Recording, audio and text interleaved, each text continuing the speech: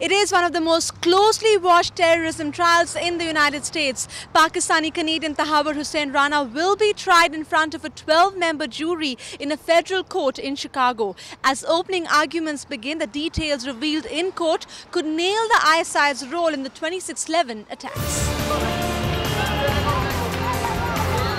The ghost of 26/11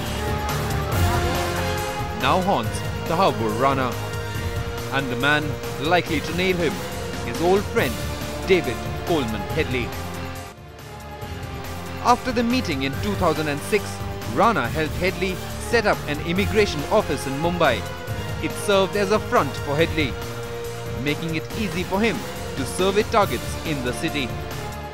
It is certainly clear that there is a fair amount of local and intense international attention on this case. Given the substance and timing of this case, it will certainly delve into Pakistan's shadowy link with terrorism. Rana's trial is putting the focus on ISI's role in Mumbai attacks. As in his confession, Rana had named the Pakistani spy agency party to the terror plot. Rana's trial assumes even greater significance as the US has become even more suspicious about the ISI. If the trial does reveal ISI's links to lashkar-e-taiba terrorists, it could further strain US-Pakistan ties.